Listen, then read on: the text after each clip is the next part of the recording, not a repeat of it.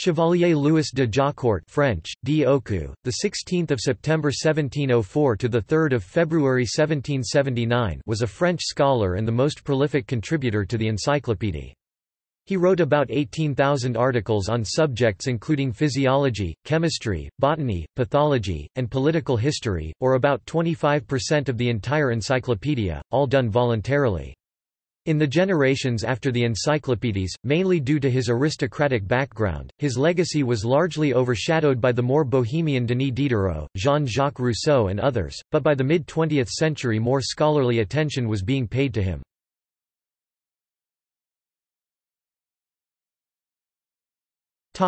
Biography.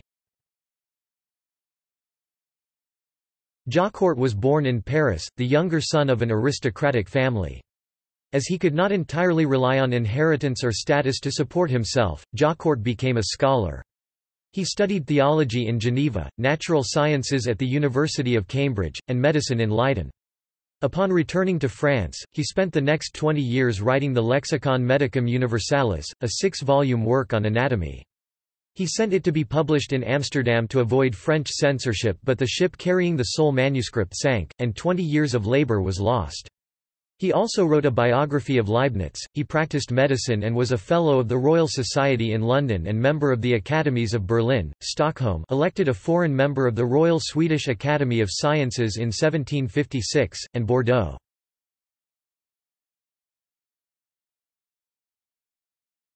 The Encyclopédie.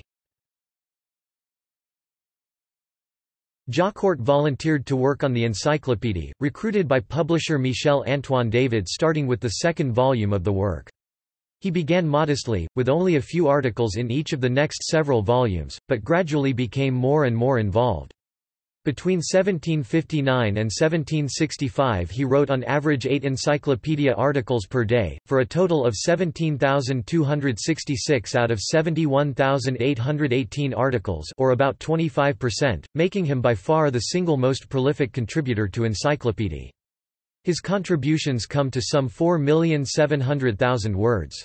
He was especially active in the later volumes, writing between 30% and 45% of the articles in volumes 10 to 17. This earned him the nickname L'esclave de l'encyclopédie, the slave of the encyclopedia.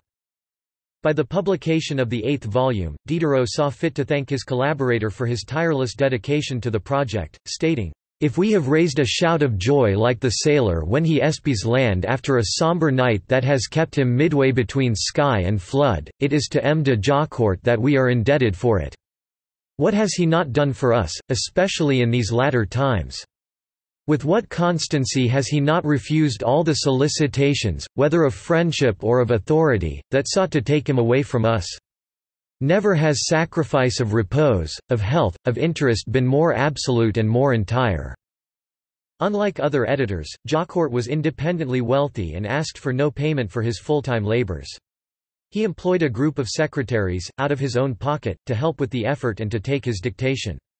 Most of his works consisted of summarizing full books and other longer works into encyclopedia articles, with much content copied verbatim from existing sources, earning him the derision of some contributors that favored more original thought. Jaucourt did not consistently create original articles expressing his own opinions and views of his subjects, but rather implicitly showed his personal beliefs through the careful cultivation of certain passages, emphasis and reiteration, and even word choice.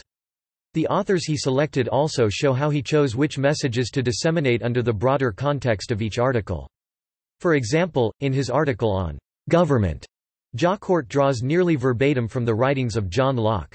Given the politically incendiary tone of the works Jaucourt copied and paraphrased from, he concealed the names and publication information of much of his source material.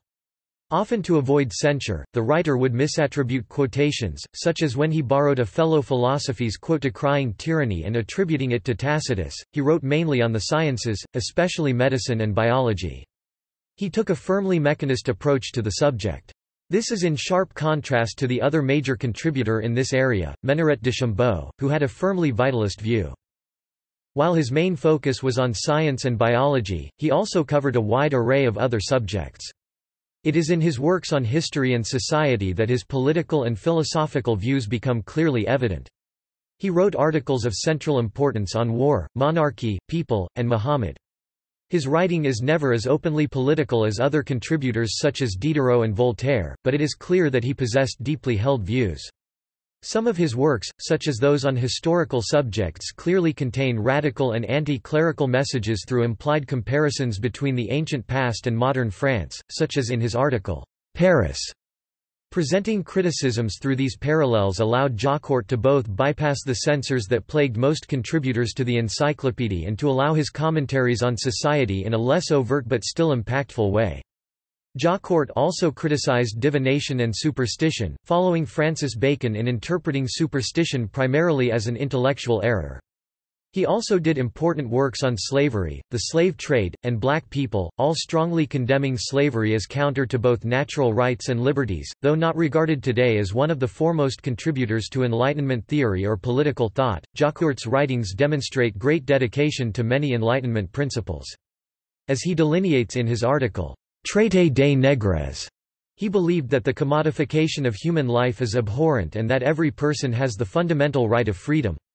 He also rejected superstition and held that while superstition should be cast aside, even superstitions were preferable to beliefs instilled by coercion or force.